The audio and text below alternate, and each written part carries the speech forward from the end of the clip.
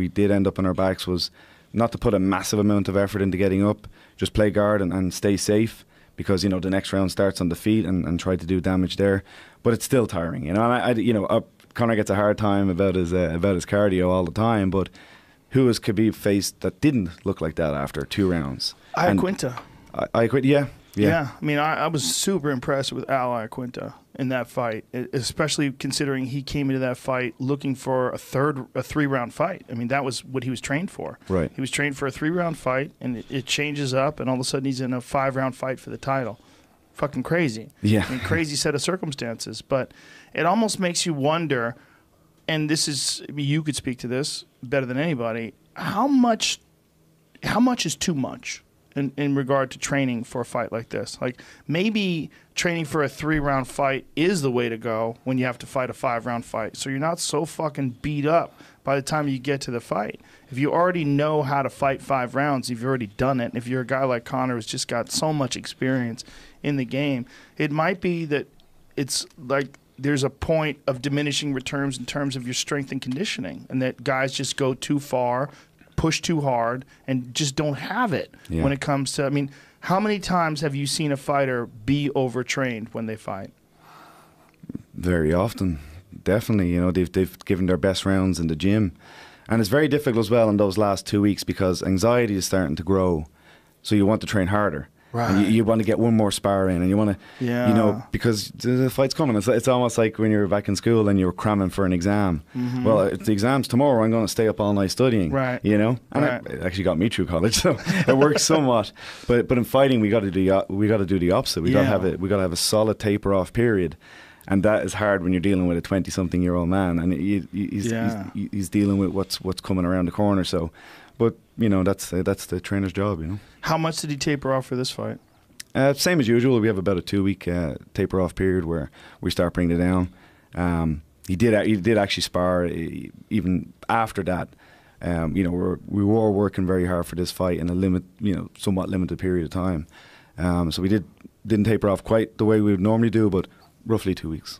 If you wanted to do a rematch, and if the UFC did grant a rematch, then this is obviously dependent upon how the Nevada State Athletic Commission handles the legal ramifications of him jumping out of the cage, attacking Dylan Dennis, the subsequent brawl, the chaos that ensued, visas.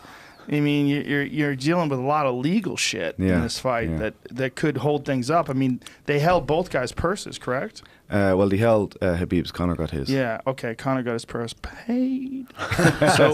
so he gets his purse. And Khabib, I mean, who the fuck knows what's going to happen with him? You know, and I hope they're lenient on him, and not just so we can get a rematch. I mean, I love watching him fight for a start, and I can stretch myself to understand his reaction. Yeah, I can stretch myself to I can't stretch myself to understand the other guys' reactions and what they did. Yes. For Khabib, he jumped over the cage and he jumps on. It's not the end of the world. Who was the guy that jumped in that was wearing red who punched Conor? Yeah, I'm not sure. I think that's his boxing coach, but I'm guessing. He's a fighter. He fights for the UFC. In the red, was that not an old? He wasn't older. No. He actually worked with him. Oh, okay. You work with him? There you go. Yeah. Who is he? I don't know his name. Yeah, I think it's either Islam or Rustam. Yeah, it was either Islam or Rustam. Yeah. I don't think it was either one of those guys. Like I know Islam. It's a different guy. He was, he hit Dylan. Yeah. And a guy in a suit that I heard is his Russian manager. He hit Dylan. Either way, but actually in the cage when your man went in and hit him from behind. I can't understand that. Like I said, for Khabib, I didn't think it was, It's almost such a foolish thing to do because he'd already won. Yeah, I know that Dylan was talking shit and he was angry, but he actually didn't say anything because I heard a few people saying that. Now I was standing beside Dylan. I didn't see what he did, but I could hear. So he didn't say anything. Now, and I watched back. I seen he kind of beckoned them on. Yeah, just stupid end of fight stuff. But I didn't think it justified that level of response. Now maybe there was something else in the lead up.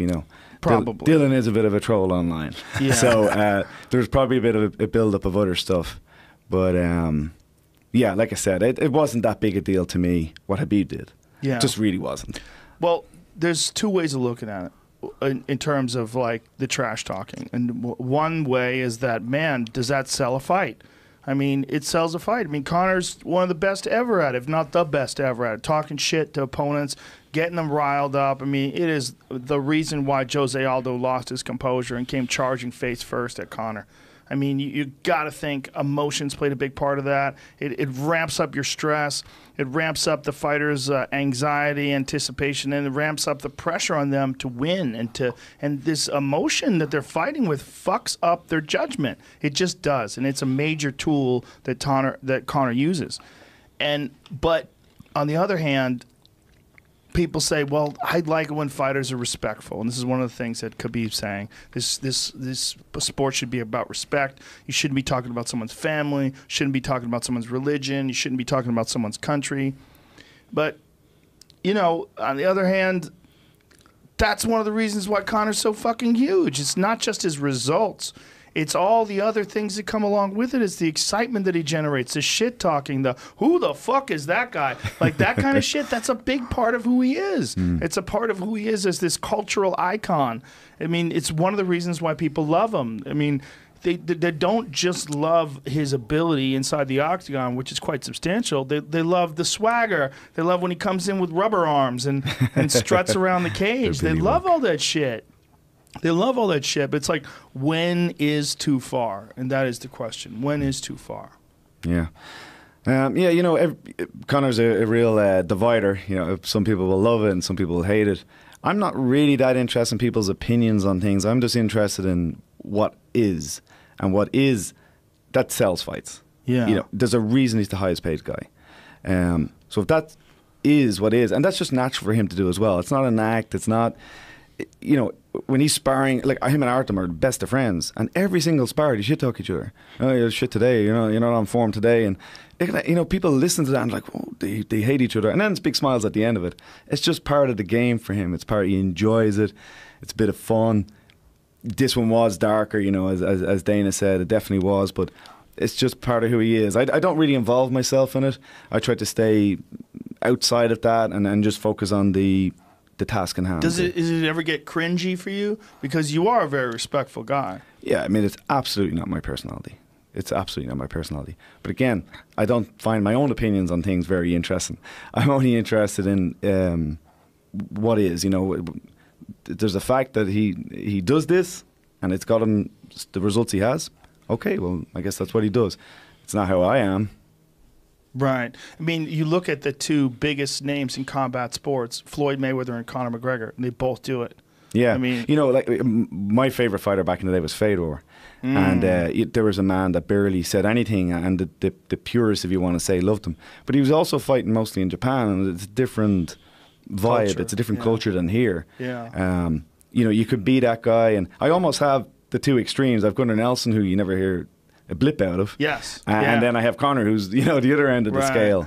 And, you know, you can only be true to yourself, but I look at their you know, their followings and their sponsorship deals and their fight purses and stuff, and it's obvious which one is doing better. You know, if we can agree on the object of prize fighting is to make money, and that's it. The object of martial arts, I think, is very different. But the object of prize fighting, and don't ever lose sight of that.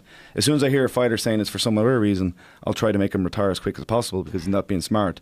You know, you're taking damage for money, and keep that in mind no matter what your choices are. Do you have guys in the gym that you see that sort of mimic Conor? Oh, of course. You know, you're dealing with teenagers and 20s. Yeah. And that's, you know, I look back at myself, it's a hugely impressionable period of your life. You're looking, you know, young men almost try out different personalities, you know. And you have such a strong personality in the gym. Definitely, I can spot the 18-year-old walking in with the man bun and the suit, telling me he's going to be the next year. I probably would have been the same at 18. You know, it's no different. But through again months and years of conversations, you know, not telling them what to do, but conversations, I sort of say this is a completely natural thing to do, but start to find your own voice and find your own way. And if that's who you are, you enjoy that side of it, well, run with it. Yeah. If it's not who you are, even the fans will see through it very quick as well. You know, the fans can see when someone is genuinely doing something and doing it as an act.